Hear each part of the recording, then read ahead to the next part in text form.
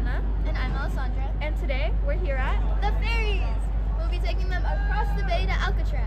And we'll be telling you guys how this connects to California culture. Fun facts about San Francisco ferries. Kids that lived on Alcatraz used ferries to go to and from school in San Francisco. The ferries are operated by the company Hornblower, and the system carried over 9,000 passengers in 2021, 4,500 passengers each workday.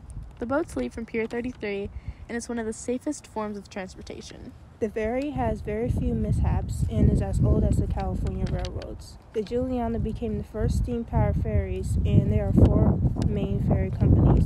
The ferries operate 3 daily trips, 3 daily weekday trips, and 2 seasonal trips. Hi, I'm Jenna, and I'm here with. And today I'm going to be asking you some questions. How long have you worked on the ferry? I want to say on and off for about 2.5 years. What's your favorite part about your job? It's definitely the view, for sure. And being on the water every day is amazing to me. So. How do you think this contributes to the center of California?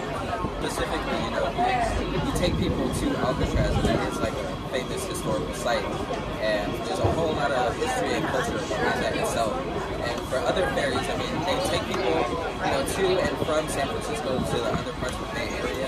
And so that just contributes to like the economy, I guess. And, just as a whole, it gets people to where they're going.